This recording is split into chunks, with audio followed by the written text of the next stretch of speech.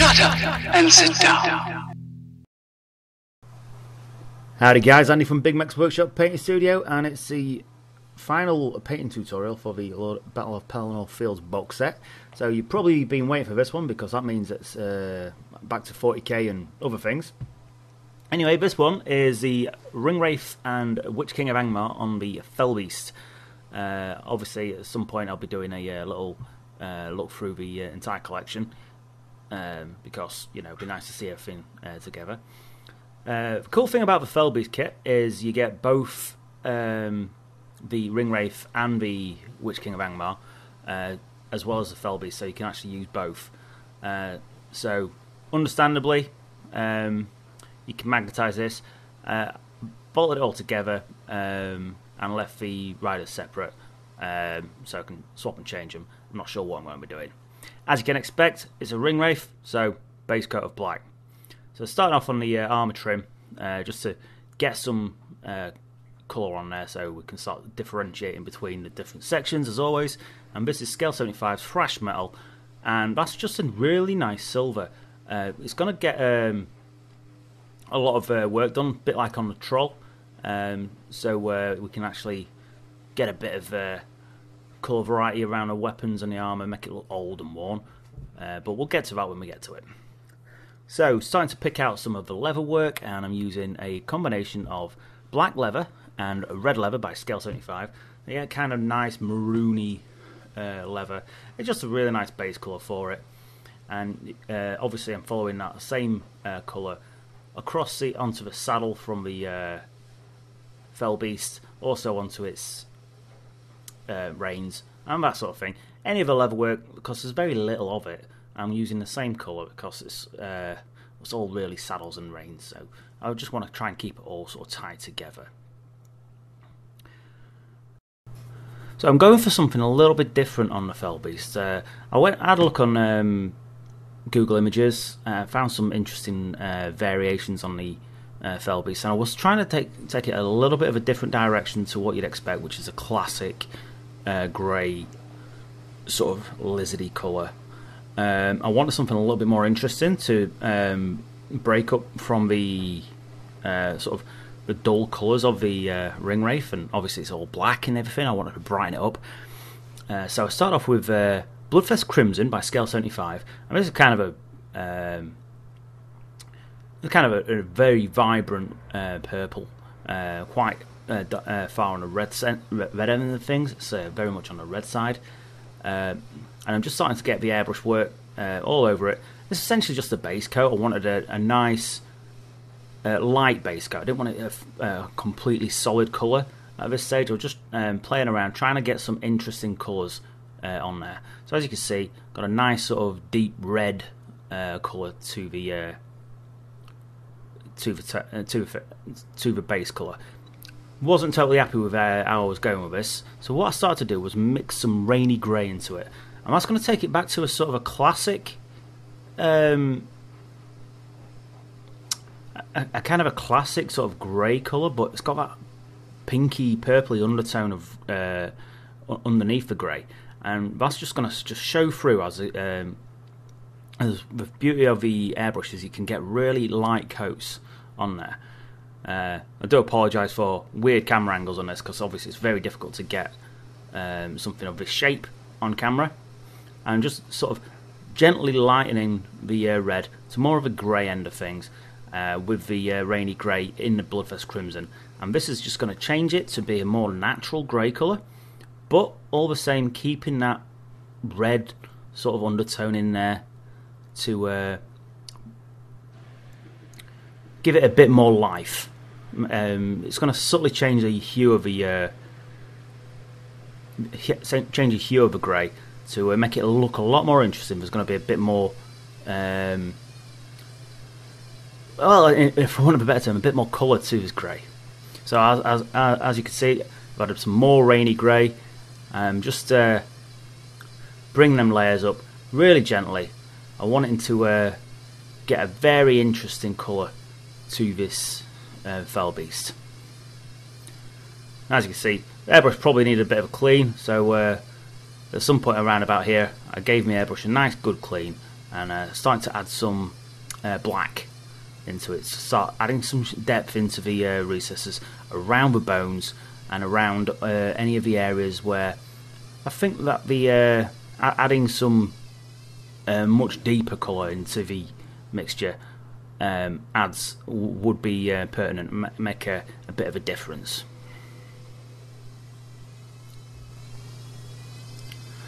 So as you can see, I've given quite an extensive, although thin, sort of semi-transparent layer of black onto the colours. I'm going back into with a rainy grey, still spattering a little bit, but I wasn't particularly concerned at this stage.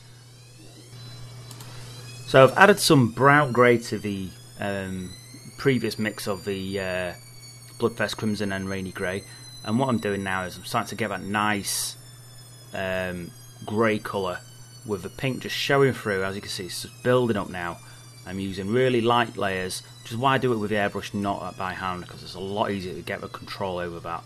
As you can see, that those other colours are just showing through just nicely.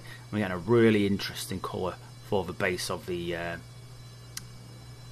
Velbeast.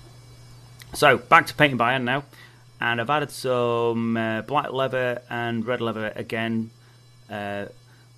along with some brown leather now, just to subtly change the colour of the leather work.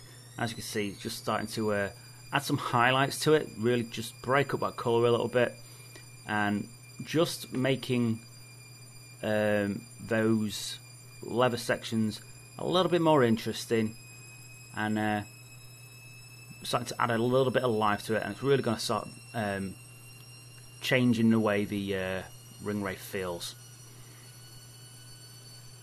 So I'm adding some more brown leather now.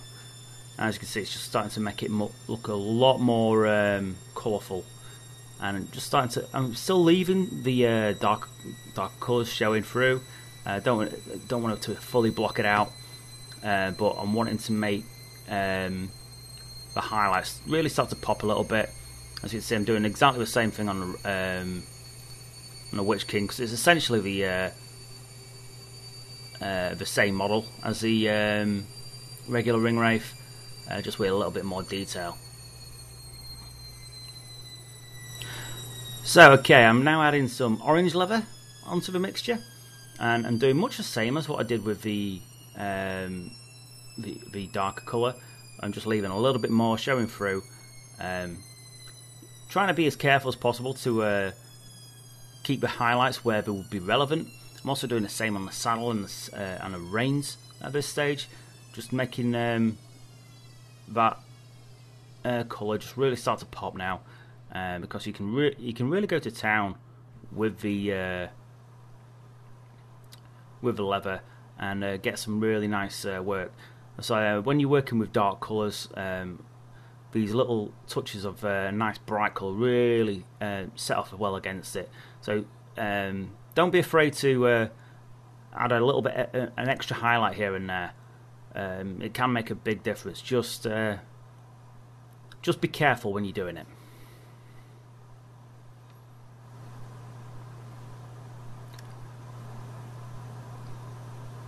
So now I'm going to start blocking in a little bit of detail work. Obviously, on this creature, it's the mouth, the inside of a mouth, the gums, the tongue, anything like that, all based in corn red, to get a nice even base coat on there, just to give me something to work with at a later date. Again, it allows me to see the detail work. I'm also going to use the corn red on the fire from the sword, but now we're moving on to some of the actual metalwork now, using Scale 75 decayed metal. Now I did notice that the Witch King's blade has snapped, slightly annoying but not the end of the world. It still looks pretty cool. I'm also doing across the pommel and the crossguard on the basic ring wraith's weapon as well, and anywhere where you'd think would be some kind of interesting detail work, like the side of a reins, maybe a belt buckle, that sort of thing, just to break up some of the other much deeper colours. Just adds a little bit more life to it. And now we're going with peanut butter. Probably not the best choice of base coat for the spines and the teeth. In retrospect, probably better off with Zandri Dust or something like that. Even one of the mid browns would have worked. It took a few layers to get this colour on, and as you can see, with it being a scale 75 paint, we are quite thin. So a couple of layers of this, and we actually got somewhere after a while. So now I'm going over the peanut butter with Iroko by Scale 75. This is somewhere along the lines of Upshapti Bone. And it's going to start making that base layer a lot more even, but also going to start highlighting the colour as well. And this is just going to really start to set the tone for the model's bone regions. Because we're going for a real vibrant bone to stand out against the darker colours.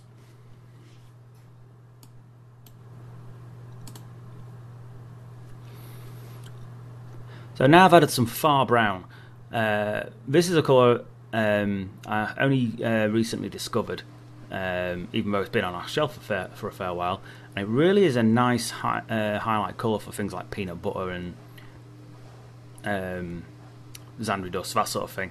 It's quite a light cream, not as light as ivory, but it's definitely on that way. It's got still quite a bit of yellow in there, and it really does highlight these bones really nicely.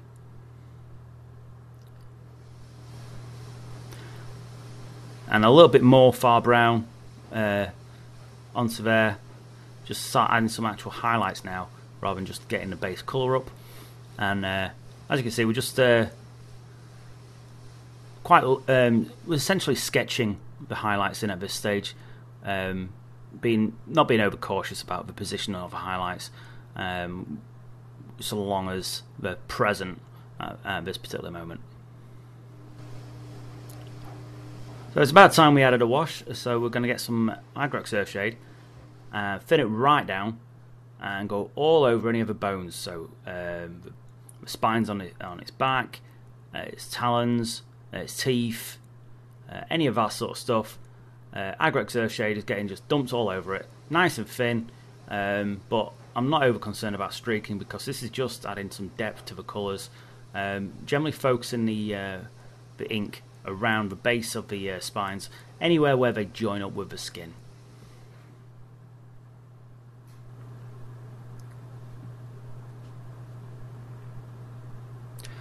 So once the Agrax is finished and set, we're going back to the far brown mixture, and this is going to tidy up all the spines and get rid of any of the mess what the Agrax has caused by being a little bit sloppy.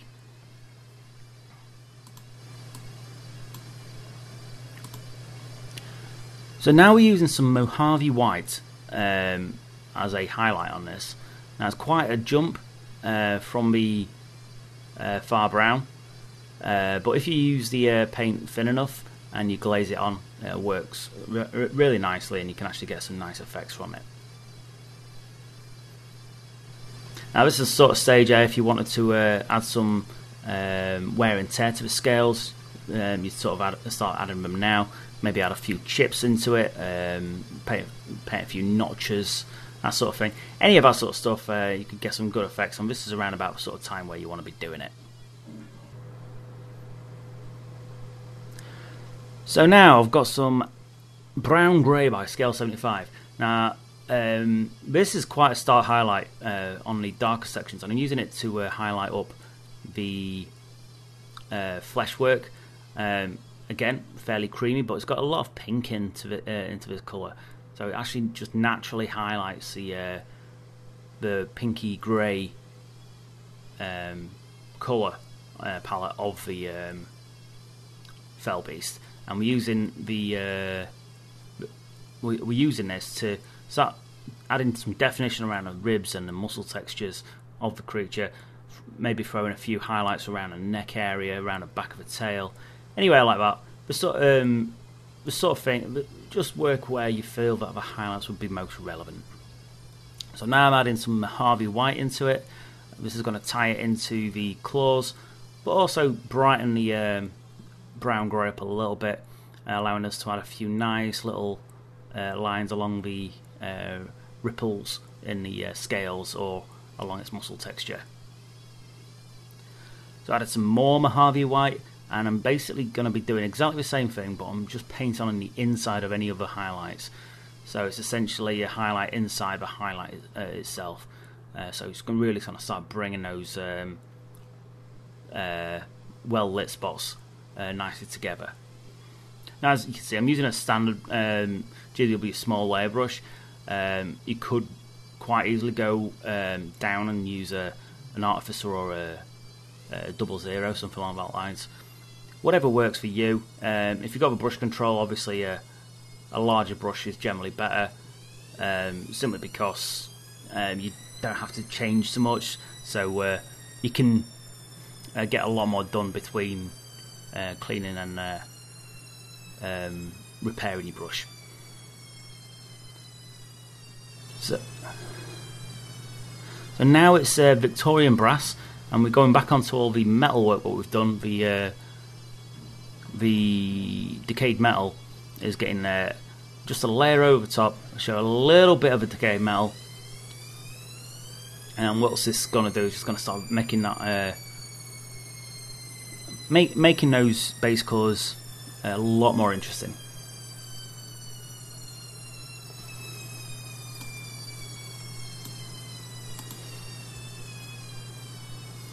And now for some amber alchemy, just to add some nice gentle highlights over the Victorian brass.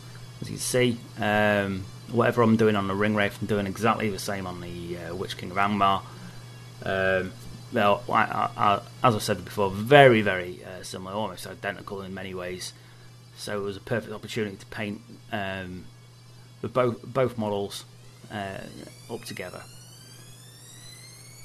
So at this point, I'm adding a little bit of thrash metal to the Victorian brass. Now this is a ring wraith on foot, what I just had lying around, and I figured, well, I may as well paint this guy whilst I'm at it. So it's Army Paint Strong Tone. Agrax Earthshade works perfectly for this. Just going all over the brass work, a little bit into the metal, the silvers as well. The armour is going to be quite matted and worn and pitted. So if you do go onto the silver work, it's not a big deal because it's going to be going that way anyhow. And this is where we start adding some thrash metal into the Victorian, into the amber alchemy, just as a final edge highlights. Get some real nice crisp points on it, on the edges of the gold work. It's going to make everything just pop together nicely, and you can really start to see the highlights from a fair distance. Now, it's important when highlighting this sort of thing to leave a little bit of a previous colour showing through, so you get a sort of a natural transition rather than just some weird jump between a dark and a light. I can hear you say, what are you doing with your armour? Where are you going with that? Well, you'll recognise this technique from the Mordor Troll if you watch that video. I'm doing pretty much the same thing. So, as you know, we've already got some shading on there. Now we're going to highlight up the silvers with thrash metal, just to tide things up, get that base layer back. Obviously we want the nice deep shades from any washes we've placed on, but we also want the armour at this stage to have a nice clean smooth coat. So we're going to highlight the metal work up with Heavy Metal by Scale 75. Ironbreaker or Runefang Steel would work perfectly fine. It's only a partial layer, so it's mostly just edges or flat spots where the light would naturally hit, leaving some of the darker colours showing through because we don't want to take away from that. It still needs to look like aged iron rather than polished steel, because that's not how a ring wraith looks. The guy's been dead for thousands of years apparently, so it needs to look right according to that. So, time for a filter then. Mournfang's brown, same as on the troll. This is ultra thin.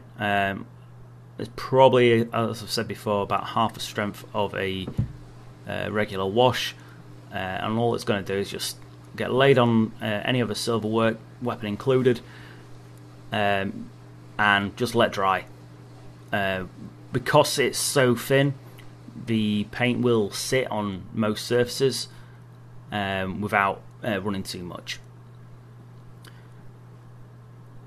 And after that, once I've done a couple of layers of that and it's nice and dried, I'm going back with the heavy metal, and I'm stippling over the top of the armor plates and all the Mournfang to get a nice polished highlight. But what's not even, it needs to look a little bit hit and miss.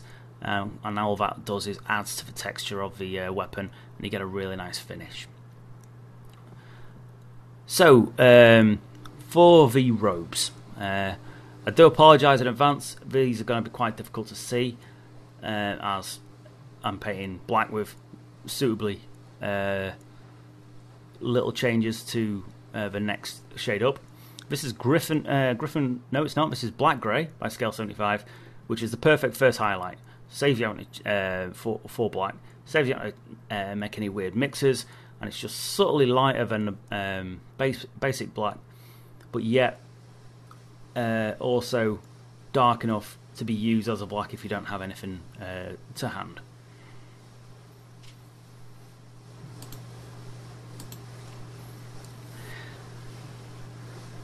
Now what we're going to do is use the Griffin Grey I've already mentioned, and we're going to start laying in some highlights across all of the raised folds in the robes. Now, it's quite a bit of a jump, but that's not the end of the world at this stage. We've still got a couple of layers to get it right, and we're also going to bring it back down again with the washers, just to bring the colours together and stop them from bleeding through too much and distracting the eye from the other paintwork.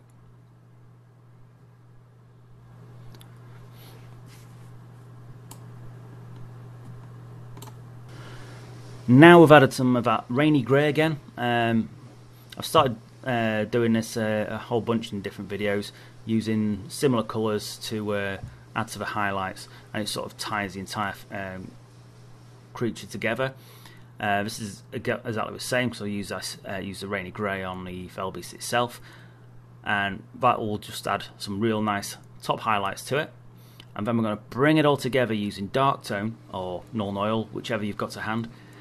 Again, slightly thinned down, and that's just getting laid all over the robes and whatnot, to bring the three colours together and actually make it look like it's in black rather than some kind of weird patchworky grey colour.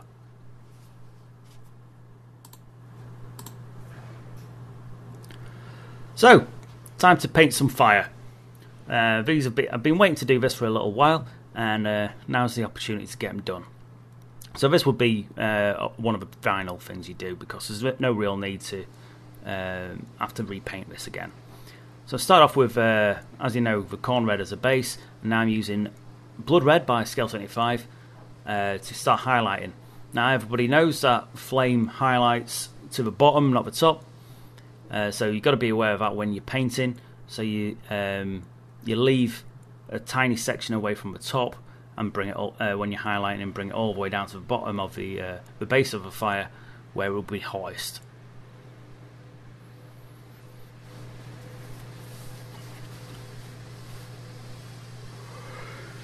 The next colour is Antares Red.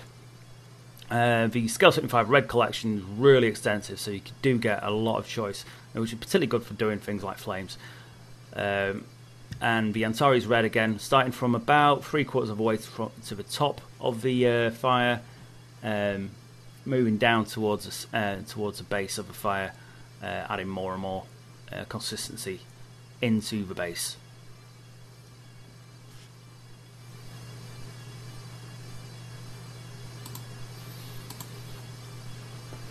Once I'd finished with the Antares, it's Aldebaran Red now, and doing exactly the same thing, just again a little bit further down, slowly but surely leaving more and more of the dark colour showing through, and getting some really nice effects with this method.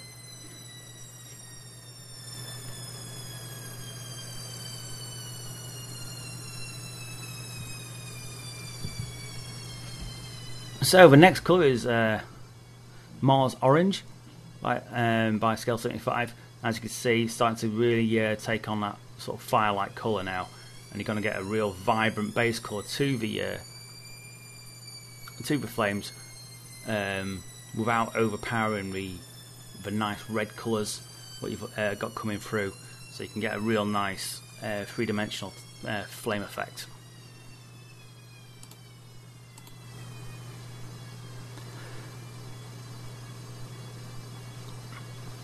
So the penultimate highlight is Amarillo Yellow, which just brings images of Peter Kay, for those of you from the UK. Anyway, Amarillo Yellow, really vibrant colour. Again, painted mostly towards the base now. It's probably about halfway, give or take, to the top. So we're leaving that nice dark section at the top, whilst bringing the flames really vibrant at the bottom, where most people, where the fire would be at its naturally hottest. And last but no means least, High Key Yellow, literally just focused right on the insides of the darker yellow sections, so we get this nice sort of flamey glow towards the bottom edge of the fire, really making that fire stand out and really pop and grab your attention when you're looking at it.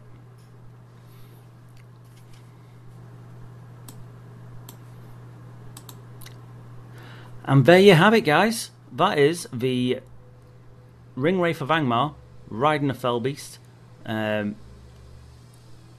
done and dusted. Great mould of paint. I've painted Ringwraiths before, and with them being quite dark, and if you're wanting to go for the classic colour schemes, it tends to be quite dull. But painting the fell beast really took away from that, and I really enjoyed getting the colour right for the skin. It looks a lot more alive than the standard Games Workshop artwork. The purple really does add an air of menace to the creature, whilst also attracting the eye by being nice and different from the